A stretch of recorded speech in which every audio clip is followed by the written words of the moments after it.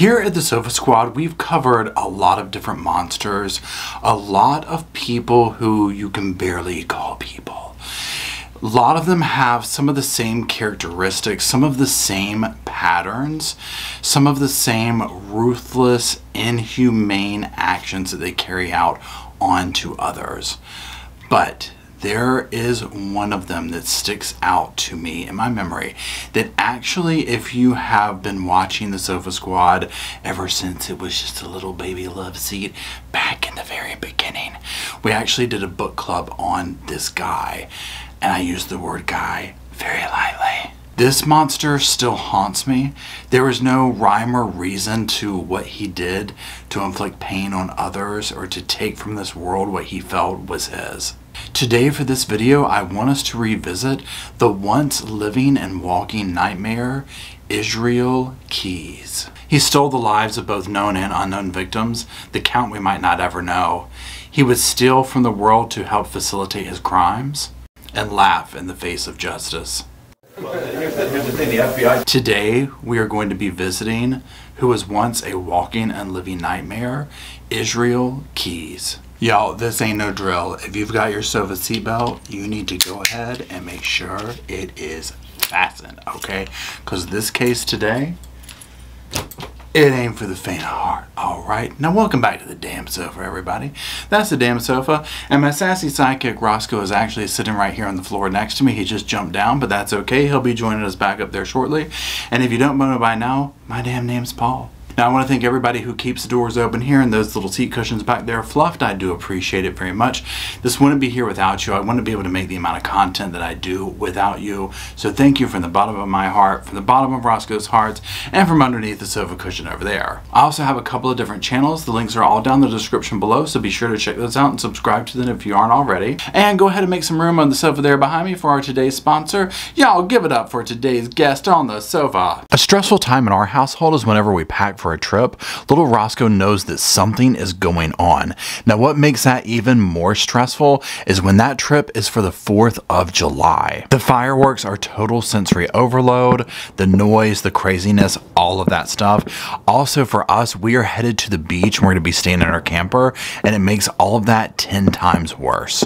So when Cradle reached out to Roscoe and I was like, absolutely, we will totally try that. Look at the cute package they sent us. So you're probably wondering, who is Cradle? Cradle is a dog supplement company focused on helping dogs live a stress-free life. Their mission is to create happier homes for families with pets through easy-to-use, easy-to-love, natural calming products that truly work. They have bundles of chews for 4th of July fireworks, road trips, separation, or any other stressful occasion. Cradle wants you and your dogs to both be happy. They have the all-day calming bone, cleans, bliss bar, chillers, all with or without CBD, or chews, melts, only CBD. Non-CBD products are currently available at Walmart. Cradle's patent-pending Botanitech formulation is the backbone of their products. Botanitech is a proprietary blend of proven, pure, human-grade ingredients from some of the best places on earth with natural flavoring and no artificial colors. And look, all the products are thoroughly tested for purity and potency with certificates of analysis fully transparent on their website. The CBD-based products contain broad-spectrum CBD from the highest quality American-grown hemp with no THC. And look, this is one thing that I really love about this company. Cradle is giving back to rescue heroes. They're giving back to animal shelters everywhere and making adoption easier for all. Cradle has partnered with incredible organizations across the country, providing free Cradle samples and calming adoption kits for pet parents to ease that transition into their forever homes. I absolutely love that. So one thing I really liked about this was their calming bliss bar that you see me opening here. So the packaging was awesome. They come wrapped up. Y'all, I'm not gonna lie, when I opened this, y'all, this smelled good, okay? I mean, I actually like lifted it up and smelled it. It smelled amazing. It was moist. It was soft. Roscoe, if you watch my channel, you know that Roscoe is an older dog. So he has gum issues, teeth issues, like he doesn't really have any. And I was worried about that. But one thing I love about Cradle is he was able to eat this, right? And I just broke it into little pieces with him. It was very easy to pick out how much he needed. And y'all, look at him sitting here eating this. He was like absolutely cool about it. Tried to grab it out of my hand. The little sneaky thing. And so I was 100% sold on this. For 20% off your order of Cradle products, go to cradlemypet.com, reporting live, and use promo reporting live at checkout.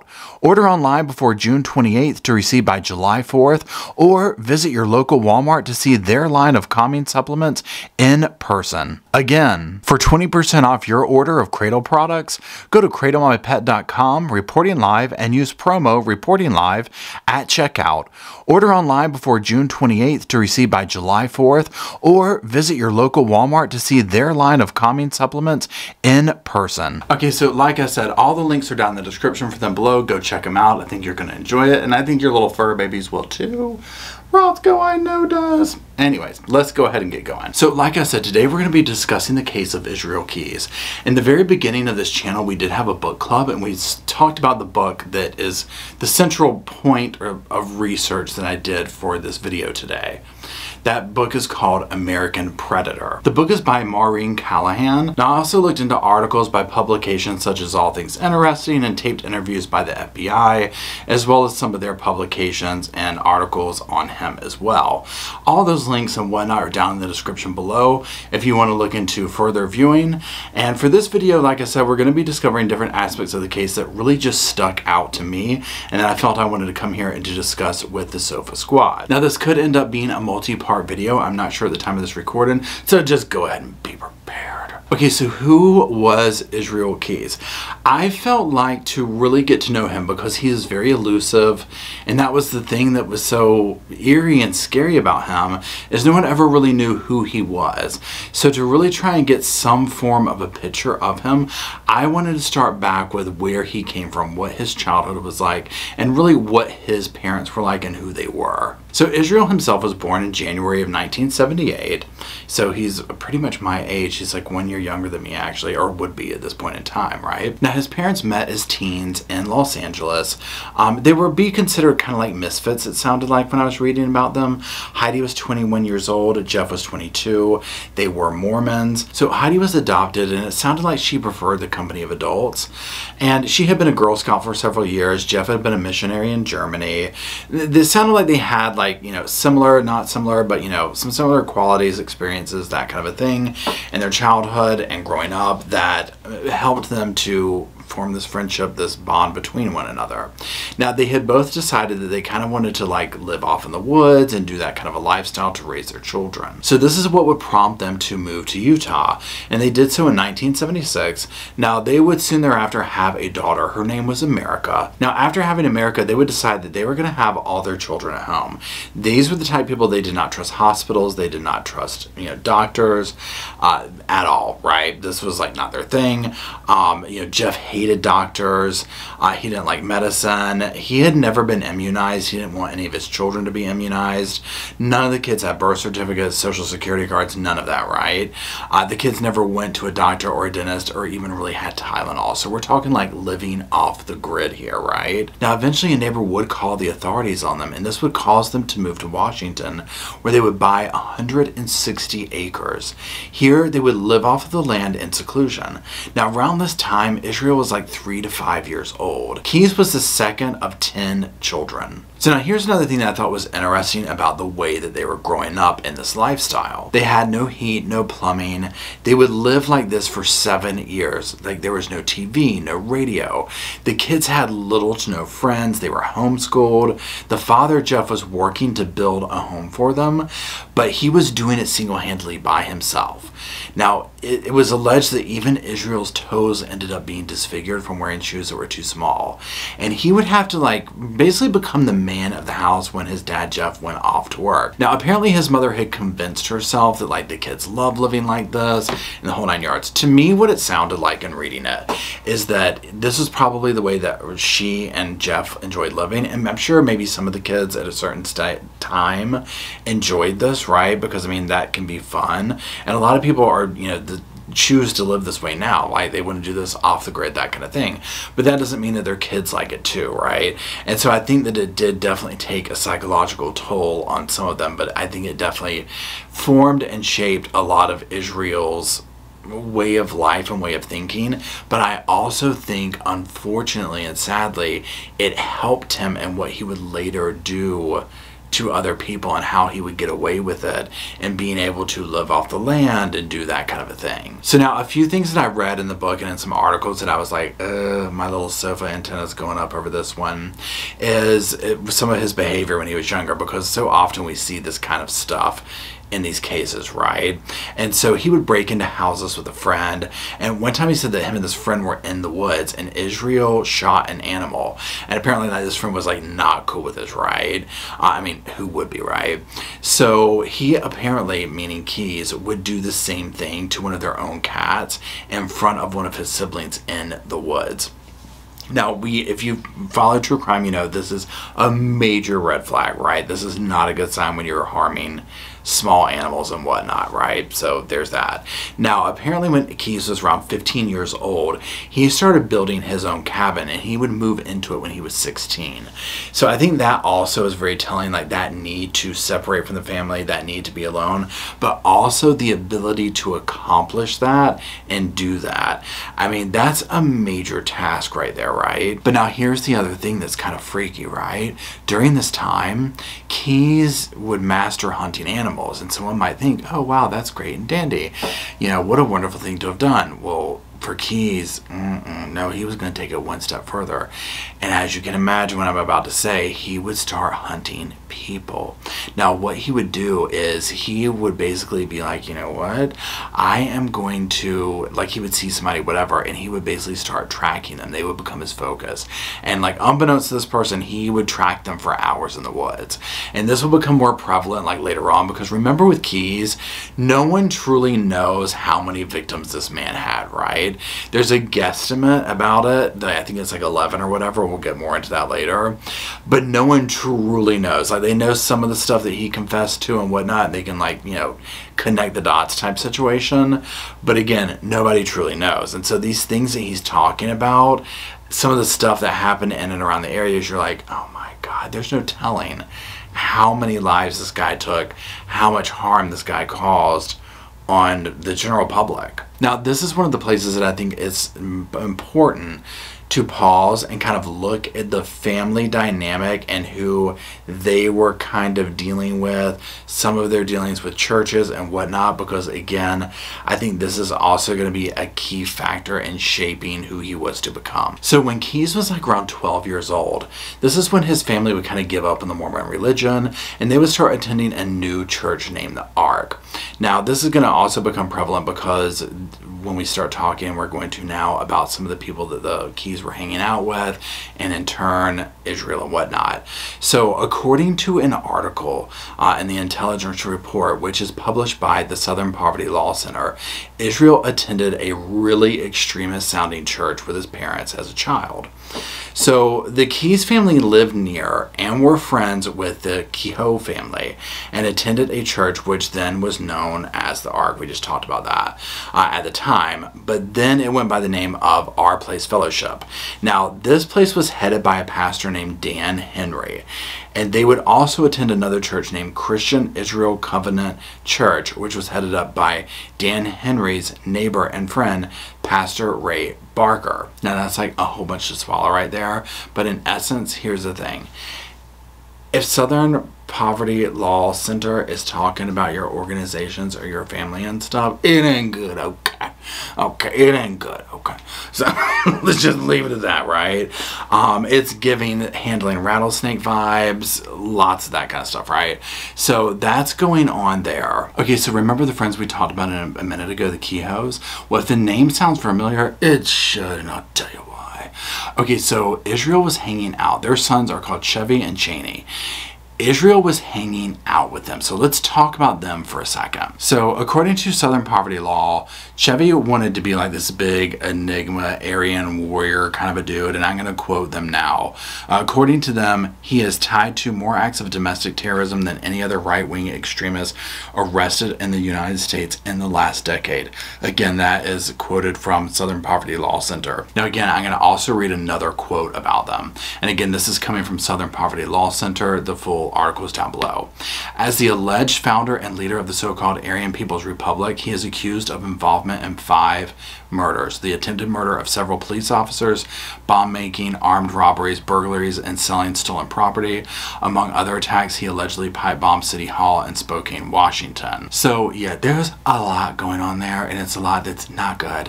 Now, so in regards to his brother, I'm going to quote another article. This came from Salon.com. So here we go.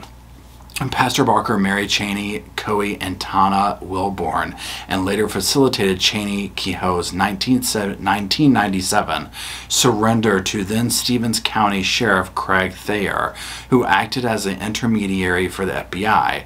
Cheney Kehoe sought by the FBI after shooting at police in Ohio. Later provided information that led to the arrest in Utah of his brother, Chevy, who subsequently was convicted of murdering 3 people in Arkansas.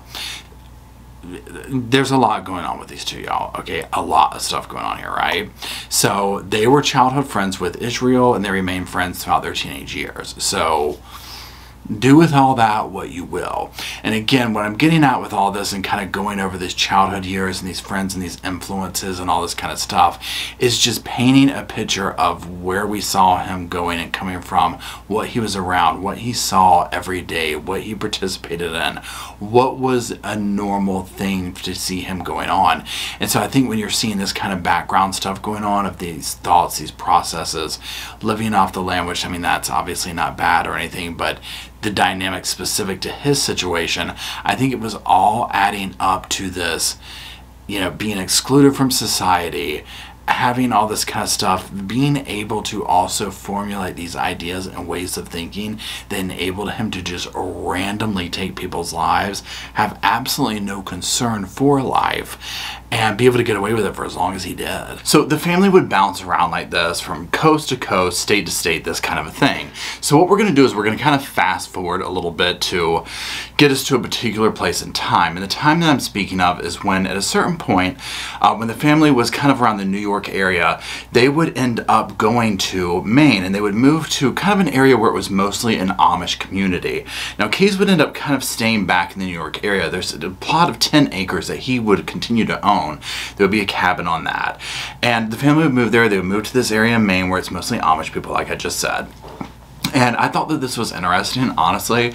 You know what it reminded me of is when you watch these shows where these people go to buy homes and stuff, and they, you know, the couple's buying this like $10 million homes, and it's like, what do you do? And they're like, well, we decide paint colors. This was like one of those things where I'm like, how do you end up doing that? But anyways, so what the family was doing is they were gathering sap, and this would be used in the production of maple.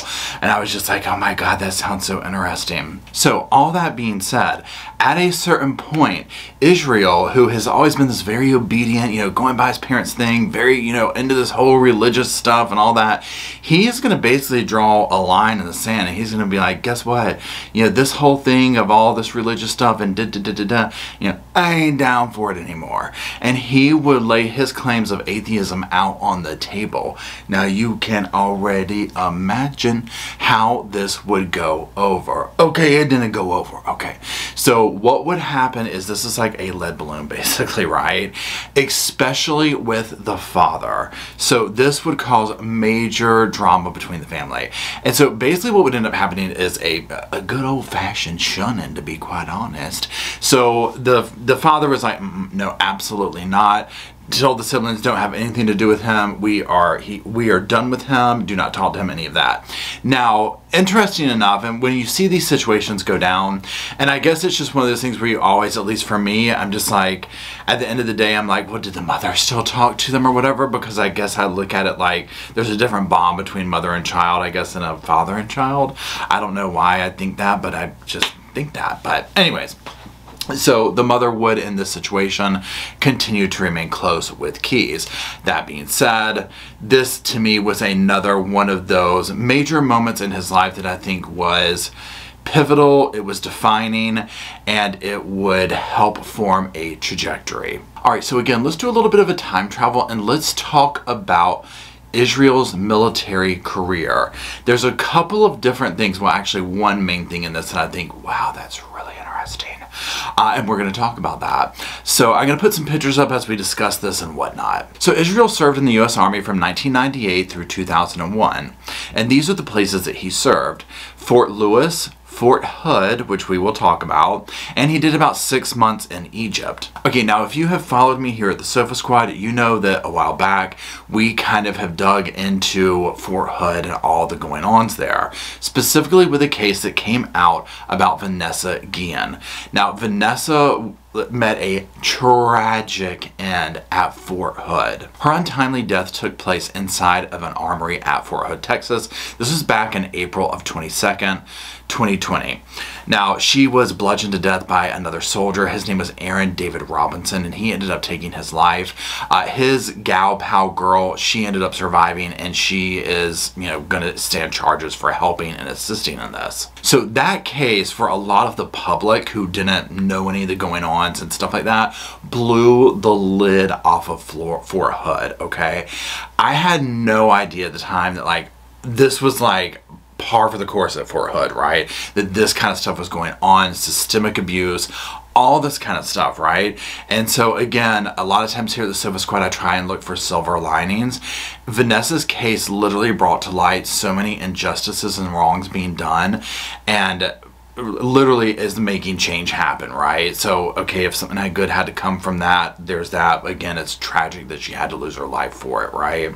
But her life has brought voice to a lot of issues and a lot of victims' voices. So, that being said, when I was reading about Israel and his time in the military and whatnot, and we're going to talk in the army, we're going to talk about it because he actually, you know, he was very decorated. He got a lot of like awards and medals and stuff like that. But when I saw that he served some time, you know, that he was stationed at Fort Hood, I was like, wow, how interesting. Now, mind you, this was, you know, a hot minute ago, right? Who knows what the atmosphere was? Who knows what was going on during that time? So, I mean, literally just looking around now where it's normal for bodies to be found, this and that. Now, I'm not trying to sit here and say, oh, he's responsible for A, B, and C, right? But I'm also, what I am trying to say is that we can see what's been going on there for who knows how long. So again, what he saw that was normal, what he was able to get away with potentially that we will never know, and what was just, you know, normal reality for him, I think could have also been forming the trajectory, forming what we came to know as this case of Israel Keyes along the way. So some of the awards and decorations that he received were the Army Achievement Medal, Army Service Ribbon, Marksman Badge with Rifle Bar, Expert Infantryman Badge, and an Air Assault Badge. So remember how we talked about earlier where he had like mastered hunting, you know, and he would be like, you know, tracking people in the woods and doing this kind of stuff. So when you look at all that, and then you look at like all these badges for like, you know, the expert, you know, marksman badge with rifle and all this kind of stuff, you start really getting into like some creepy stuff where it's like, this dude was like, he knew what he was doing, right? This is just a whole mixture of, you know, the perfect storm for evil and bad stuff to come, right? So again, this is just one of those things where you see the train wreck coming, not at the time, but looking back now, you just see it forming and you see it coming. Now, one thing that also reading about his time in the Army and this life for him is it sounds like this time in his life, he was exposed to basically the world and life. Remember, he was coming out of this incredibly sheltered world. I mean, this is somebody who lived off the land, was homeschooled, extremely sheltered, extremely, you know, a hardcore religious belief families, this kind of a thing, being shunned by his parents in the end of it for coming out as an atheist or whatever. So there's all that. So he gets into the army. You can only imagine, right? I mean, you see these shows about, you know, whether it's the Amish kids who get to go out, you know, and be wild for a year or whatever it is, or you know the story in high school, the overly sheltered kid who finally gets out of high school and they go buck wild, the whole 9 yards, right? So this to me was his experience with the army. He got out into the real world and it was like, whoa! So he was into drinking, he was into drugs, he was listening to popular music. Now a lot of this stuff is things that many of us as teenagers, I mean, this is just typical teenager, not typical, but you know, things that a lot of people experimented with as a teenager. And so he gets out in the real world and starts doing this. And so he's jumping into some of this stuff. I mean, again, even like music, he hadn't even been able to listen to at this point, right? So I can only imagine that it was just a wild, wild world out there. And all the while, you have to also think that it's forming these beliefs that he has about society, about the people. It's not good. Anyways, seeing all this kind of stuff go on was completely against his family standards, right? I mean, this went against everything he was taught. So he's out here now, y'all. He's trying coke, acid, drinking, all this stuff. Now, one way I should say that he played this off with his army buddies and stuff is he would tell people that he used to be Amish. Okay, so that paints you a picture. This is how sheltered he was. He had to play off being Amish for people to buy how sheltered he was. Okay, that's how serious it was. Now, he was doing all this experiment, all these drugs. Apparently, drinking was his thing. That's what he took a liking to. The drugs didn't really do it for him, but the drinking is what got him, one should say. And a lot of the people who served with him and whatnot, they would say they remembered him as often being drunk. He was kind of withdrawn during his service. And apparently wild turkey was one of his favorite drinks. And he basically sounded to me like the weekends. It was like weekends were made for fun for Mr. Keys, and he went off the damn hook. Okay. Now eventually Keys would get a DUI for this. He would end up paying a fine and doing all this kind of stuff for it, so it wouldn't like completely blemish his record in the military or army or whatever. So there was that. In 2001, he would get an honorable discharge, and this is when he would relocate to Nia Bay, Washington. Okay, so let's spend a little bit of time talking about Israel's love life. I know. Get the sofa seatbelt out. To sum it up, if he was on Facebook, we would 100% be checking off that it's complicated, okay? So what we're going to do is we're literally going to stick to the parts that stuck out to me, some bullet points for this.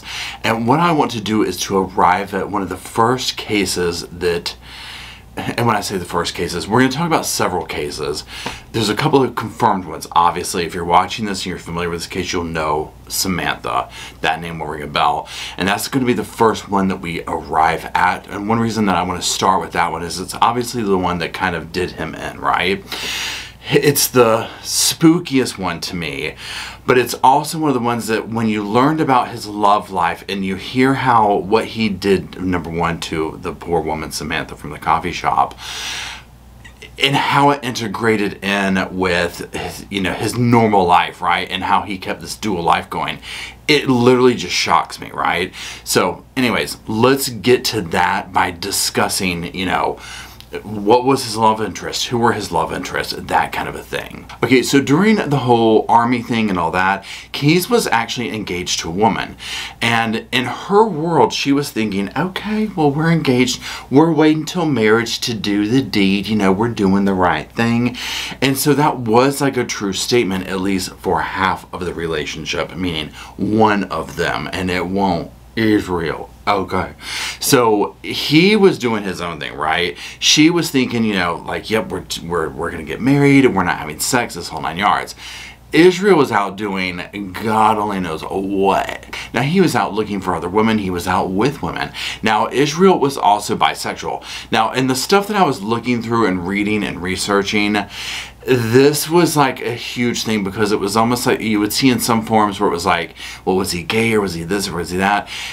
much to true form with Israel, you can't really pinpoint him into anything, right? And so this argument was made like, well, what do you think he was? And I mean, I just don't think he was anything. I don't think you could really identify him as something. He was nothing and he was everything, right? But definitely he was not just into women, he was not just into guys. It was like he was into everything, right? And he would speak to this in some of the interviews that he did with the FBI. And one of the videos, it's like going to be a separate one, because if you're still watching, you're probably realizing that this is going to be a multi-part one at this point. But he will allude to this, right? Now, he would admit to meeting with male prostitutes. And he would get caught by girlfriends with, you know, looking into like both, you know, bi-curious and homosexual pornographies. He would hook up with guys off Craigslist, and this would get found out. He would get caught, and he would say, you know what, you can tell what I'm into by my porn collection, right? I mean, he was into a lot of different stuff, any which way, as Frida Black would say from the Staircase trial, okay? So he was into a whole bunch of different things, right? He really just could not be contained in that way. To each their own, right? So there was that going on. Now, so he has that going on. So again, you have all that, right? And this woman thinking that they're waiting to, you know, have sex before marriage, or, you know, waiting to get married before sex, and you have all that, right? So I'm just like, oh my gosh. Yeah, so poor lady. Anyways, during this time of the engagement, he would meet a woman named Tammy. Tammy is a pivotal point for him, right? Now, she was 10 years older than him. She already had a child. She lived near his base in Washington. They would have this hot and heavy affair. It would end up a result in her getting pregnant. Keyes did not want her to get pregnant, or I shouldn't say that. He didn't want her to go through with the pregnancy. However, Tammy was like, she thought about it. She was like, no, I want the baby. I want to keep the baby. So she tells Keyes, she's like, you know what, just forget us. You know what, forget you ever knew us. She's going to go on with her life and just move along. So, which was one of the smartest things she could have done, right? Unfortunately, it didn't stick that way. So Keyes is like, okay. So he ends up having a change of heart, though. He ends up breaking it off with his fiance so he can get back with Tammy. She ends up, sure, great, awesome, let's do this family thing. But unfortunately, things weren't all perfect in their perfect world. Keyes would continue to put a lot of alcohol away every night. Remember his whole stint in the Army, what he was doing there. I mean, this is all during that time. Tammy would have her own issues going on. She would be diagnosed with uterine cancer. She would have to get a hysterectomy. And during this time, well, first of all, their daughter would get a really bad respiratory infection at 8 months old. You know, her and Israel would fight a lot. There was a lot of stress going on. So when Tammy got this surgery, or her, you know, hysterectomy, she would be given pain pills, you know, obviously to deal with the pain and whatnot. So she would become dependent on these, and this would become, to me, the way I felt like reading it is like this was like a pathway to a downward spiral for her, right? She would become dependent on them, and Keyes would eventually end up kind of acting like almost like a single parent, right? She would become more withdrawn from the family, more, you know, dependent on these pills, and kind of just, you know, that life, right? And he would act like a single father or whatever, and eventually Keyes would take the daughter, and he would move to another house on the reservation. And this is during a time, well, I should say this, later he would meet a woman named Kimberly. Kimberly is the traveling nurse. Kimberly is who he would be with when the whole situation with Samantha. Samantha is the victim we will be going into a greater discussion with or about here in a few minutes. Before we talk about her, let's finish the conversation up about the transition from Tammy to Kimberly. So like I said, you know, Tammy's not doing too well. He's seeing Kimberly. He's doing all that kind of stuff. Now, from what I understand, from what I read, the vibe that I got is that Tammy didn't take smack off of Israel, right? So if she felt like he was going around, she was going to call him out on it. She was going to be the type to be like, what's in your phone? What's the, you know what I'm saying? Like that kind of a person. And so to kind of snoop around or whatever. So that's going on there. Now, eventually, remember, she's, you know, kind of withdrawn. She's become dependent on these substances, that kind of thing. So she will eventually get in a car wreck. And this is kind of like a, it's a pivotal point for her in this, you know, trajectory that she's on. She ends up, this, you know, has repercussions from it, right? And so there's that. She does have to end up doing some rehab stuff like this. Well, at one point, you know, she knows about the Kimberly thing and all this, and she'll eventually even confront Kimberly. She'll go to her work, leave this nasty letter, doing all this kind of stuff, and you know, so there's that. Now remember, Keys has their daughter, meaning her and Tammy's daughter. And so she'll come around to see the daughter and whatnot. And she will be like, well, look, you know, I want to get custody. I want to do this. I want to do that. And Keys will kind of use the daughter in a sense to be like, well, look, you know what? If you want to see her, if you want custody, if you want this or that, you're going to have to get sober. You're going to have to do this. You're going to have to, you know, get your shit together, basically. And so she will end up doing this. But also keep in mind, during all this, you know, Keys is, you know, going out with this Kimberly person. Well, she will end up moving to Alaska for a job. Remember, she's a traveling nurse. She does a lot of traveling and whatnot.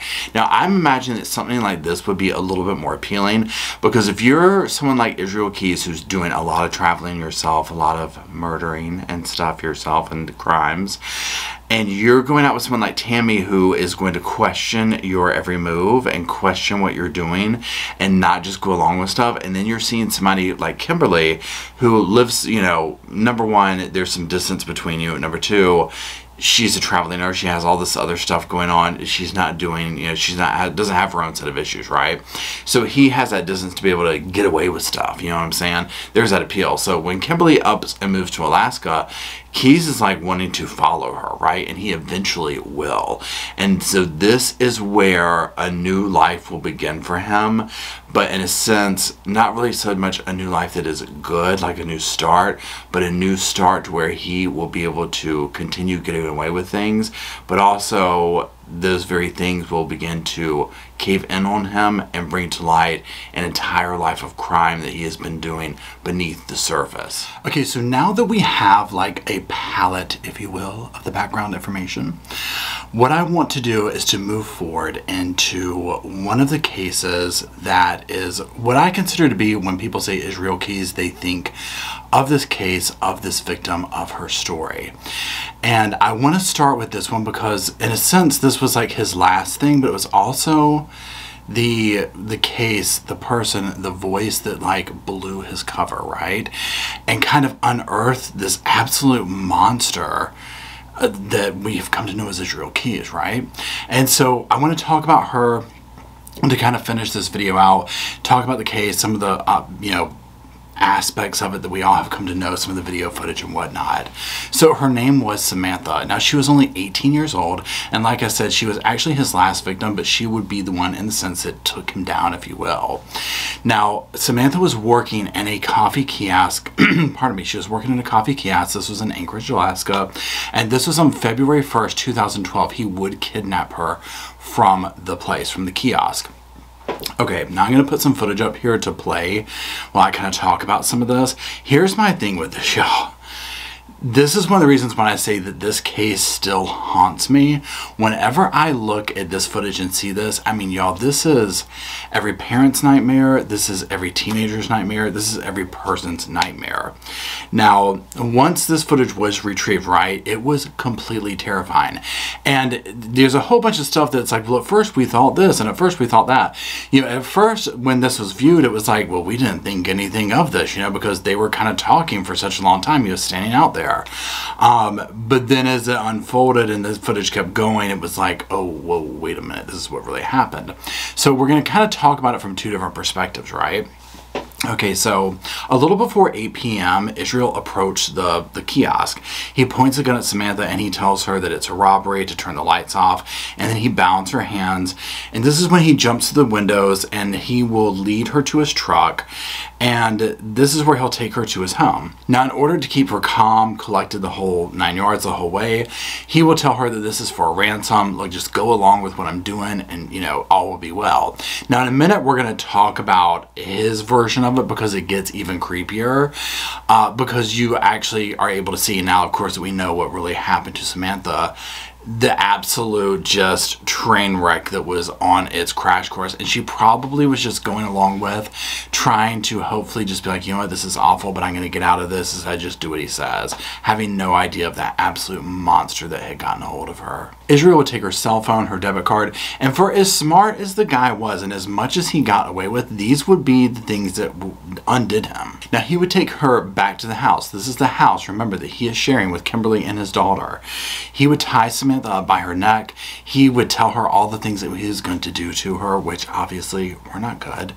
And then he would check on his girlfriend, his daughter, and then come out and do said things. Now, on a truly morbid note, and what I think paints a picture of the absolute just level of monstrosity that inhabited this creature, I even don't like even calling him a man, is he would then go back in the home, pack bags, because he was taking his daughter on a cruise, on a family trip, right? They would be flying out that morning.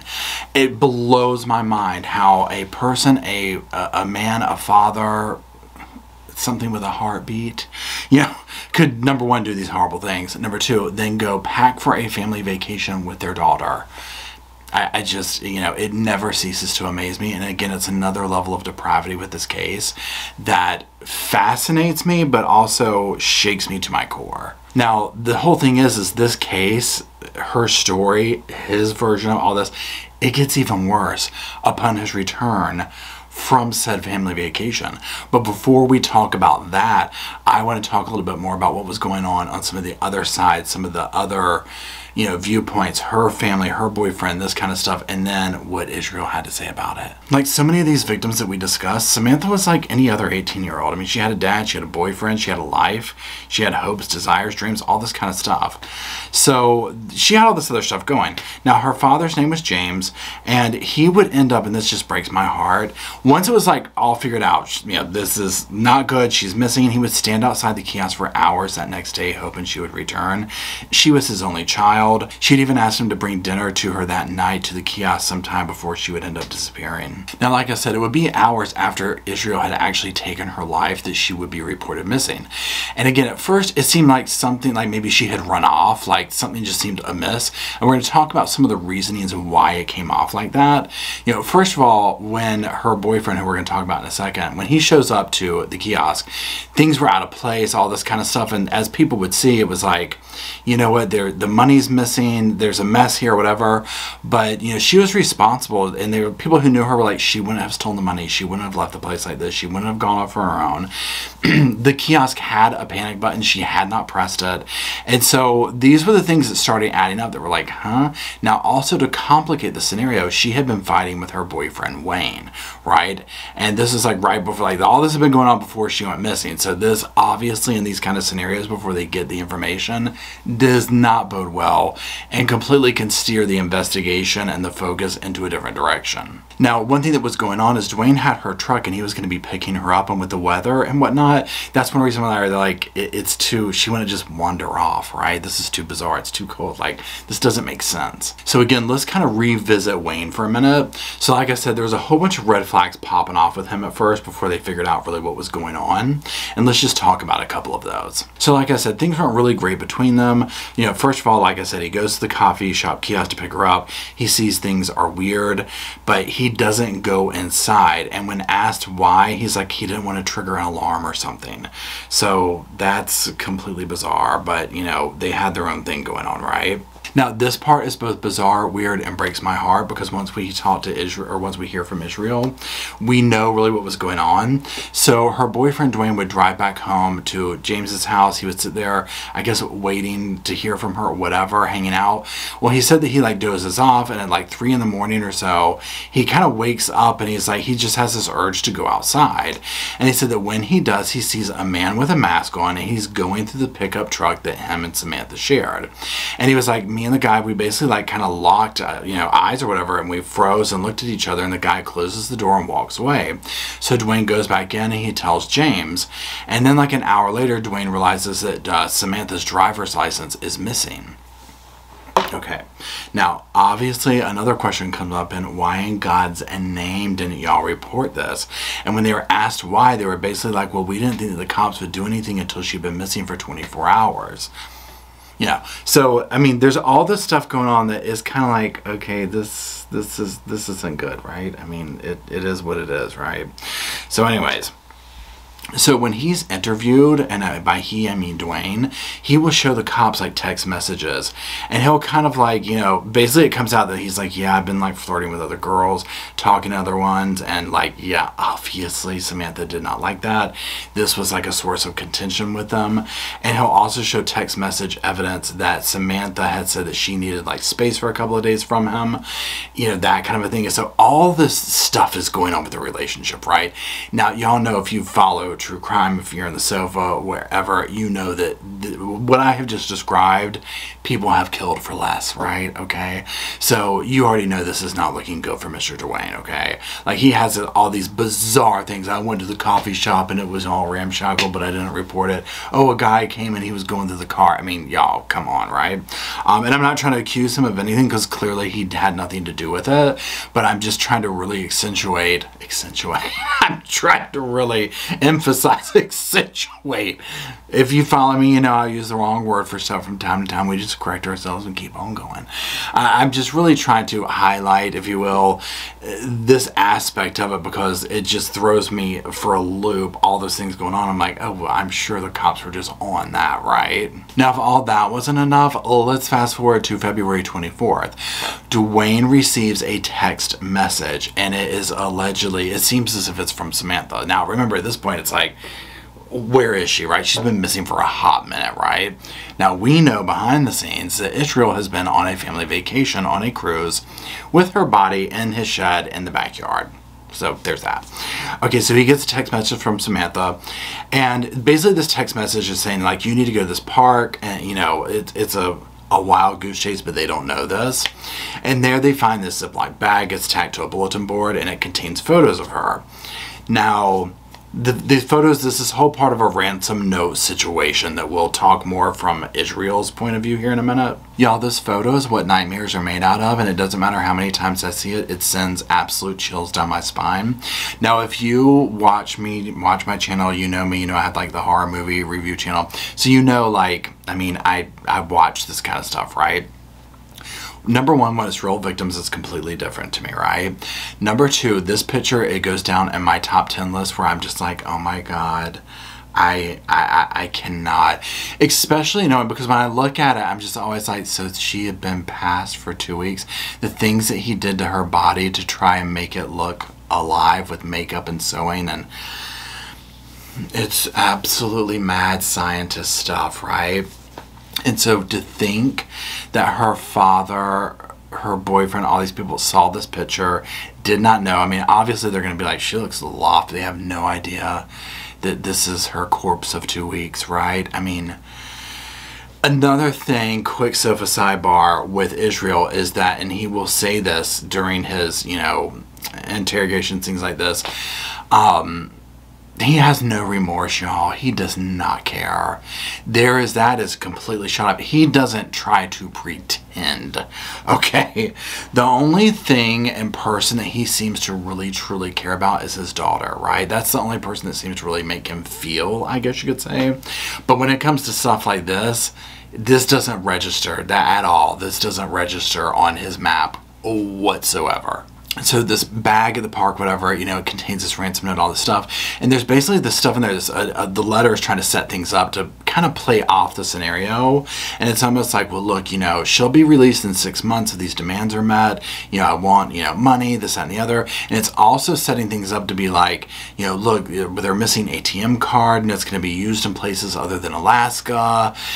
He's trying to paint this picture of some form of normalcy, and again, for the life of me, is like, good and secretive as this guy was about covering his tracks, this is the thing where I'm like, how did he ever think he would get away with this, right? It makes no sense. And maybe he wanted to get caught at this point. I mean, who knows? Now, just days later, her dad would deposit like $5,000 into her ATM account, and this was the beginning of the end for Israel, right? So hours later, somebody would try and withdraw like $600, then later one for $500 and another for $500.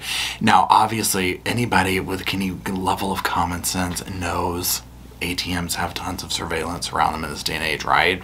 So they would go pull the surveillance transactions. Now, here's the thing. He was covering himself up really good for these or whatever, but nonetheless, he was creating this trail. And again, for somebody who's hiding kits all over the country and flying here and renting a car and walking here and doing this and scoping things out, to literally go to an ATM and used a girl who you have kidnapped and killed's ATM card after leaving a ransom note for her father. I'm like, are you crazy?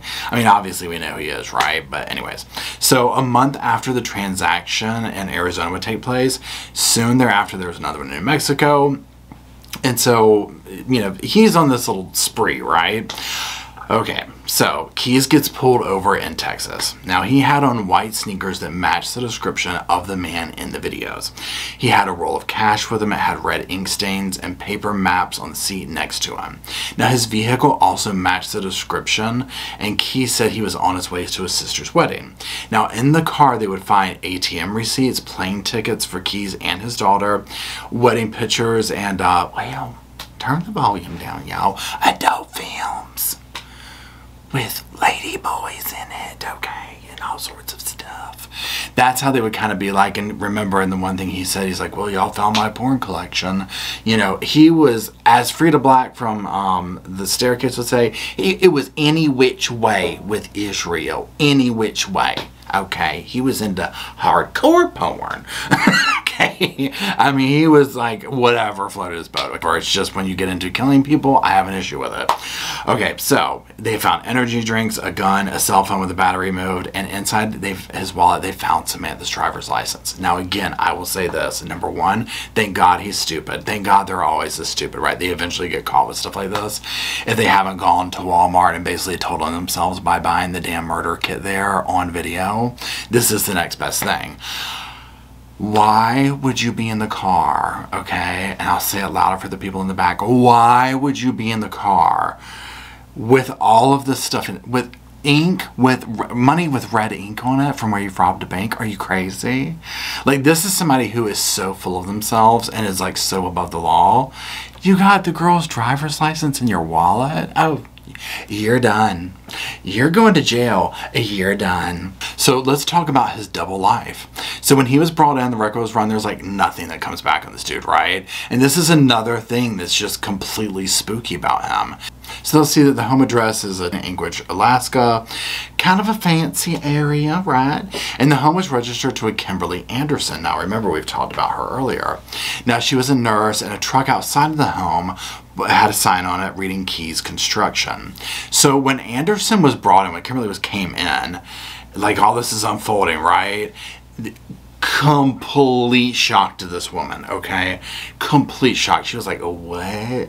You know, him? My little Boo Bear? No, I don't believe it. Now, she even said, look, well, the night that Samantha went missing, you know, he was home with me and my daughter. If you think about it, like whatever your situation is at home, whether you have a shed out back or all that, the last thing you're thinking, okay, is that your spouse, your significant other, whatever, is number one, out kidnapping random people and doing the horrific things that he did to poor Samantha and then killing them and stuffing them in cabinets in your shed, right? You're not thinking that. So while you might be thinking, oh, well, they're just out of the shed doing guy stuff, or maybe they're in their she shed doing girl stuff, whatever, you know, you're not thinking they're doing this stuff. So I can see where they're completely like, well, no, what, they're home. And it's like, unfortunately, like, yeah, but did you watch him every last second? Because this one you got, girl, oh, he's sneaky, sneaky. Now, she would confirm, she was like, well, look, he got up at 5 in the morning to take, you know, his daughter on a flight, and I ended up meeting them out there a few days later for this cruise. So, you know, all this is adding up, and you know the cops had to be like, oh my God, like, what kind of psychopath have we caught? But there was way more to Keys than meets the eye, as we have already learned by now, right?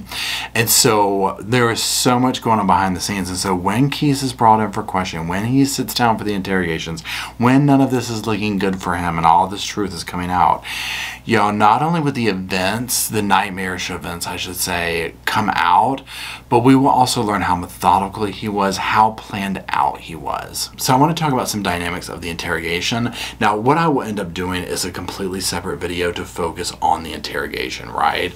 So that this is definitely going to be like a, you know, a playlist eventually. But what I'm getting at is it will be best if you have watched this and then watch that, is what I'm trying to get at here on the damn sofa. Let's continue. But let's talk about some of the things that he said in the interrogation about his side of it, right? Because it gets so creepy. So in regards to the kiosk and how this came about, he was like, you know what, I've been watching it the whole week and kind of scoping it out, and he was like, I decided to rob it, and I felt that like close to closing time was the best time to do so. Now here's my thing, you think about that kind of time. Now granted, you know, things are a little bit different in Alaska, right? And I'm talking about sunlight hours, stuff like that, but regardless, 8 o'clock is still 8 o'clock, okay? This is not that late in the scheme of things, okay? It's not 3 in the morning, right? Anyways, so now he said that he had no connection to Samantha, like this is just some random person, he never met her. And I mean, this is kind of his MO, right? It's just some unfortunate person. Now, he was wearing a police scanner in one ear. And again, this is the parts of him that I'm like, this guy is so smart at times, yet so incredibly dangerous, right? So he said he approached the booth and he put his thermos out and asked for an Americano, but he realized that someone was like in the car with the engine idling. So I guess this is when, you know, they talk, they do this or whatever. He pulls the gun out, and you know, again, this is where we see her kind of jump back, tells her to turn the lights off, and he says that this is when he, you know, he ties her up, he gets in there, he puts napkins in her mouth. And he said that when they left that he found a new Canon camera on the ground, and he was like, oh my god, this is like a good omen. And I'm just like, oh my gosh. Now he did say that she would break away at one point, but he tackled her. And he also talked about another close call is when they were in the car and they pulled up to a light, and two cops were next to them. They pulled up. And he was like, at that point, I had already like threatened her life and done all this stuff. And so, you know, it's like, look, this is just about a ransom. If you play it cool, it's going to be good, but don't show out, basically. And so she went along with it. And that's one of the things that really just pulls my heart out with this one. Because part of me is just like, oh my god, I bet she was thinking, just don't do anything, Samantha. Just shut up. Just do what he says, and this will go away. And it's like, if she had only screamed or yelled, now I'm not trying to victim blame her for not doing that, but it's like hindsight, because honestly, I probably would have done the same thing as she did, being like, you know what, just be quiet, do what he's gonna say, he has a gun pointed to me, this guy's crazy, he already did this, who's to stop him from blowing my, you know, brains out right here, and he has nothing to lose. You know what I'm saying? So it just, oh my, it breaks my heart for her. So anyways, he claims that he would take her to a park where they like almost ran out of gas, and he would say that they like smoked a cigar, you know, and he claims that like they shared the cigar, and that basically he was like going through her phone and responding to people and acting really pissed off or whatever as if it was her, and kind of setting up this whole MO for everything going on. Also, I think it's interesting that he's claiming that they did this whole scenario like that, and maybe she, I mean, you never know, like a part of me wonders, like the writer in me is like, what if he said there, because you know he was a good manipulator, and I was like, look, let's hang out, let's do this, you know, we're gonna text these people here, have a little, you know, stogie, and she might have been like, yeah, I'm just gonna go along with this, you know what I mean, like, it's been a long night, I'm just gonna, this is horrible, it can't get any worse, you know, little did she know. So it just makes me wonder what her, when I say last moments, not the moments that he took her life, but those moments where she probably still thought she was going to live.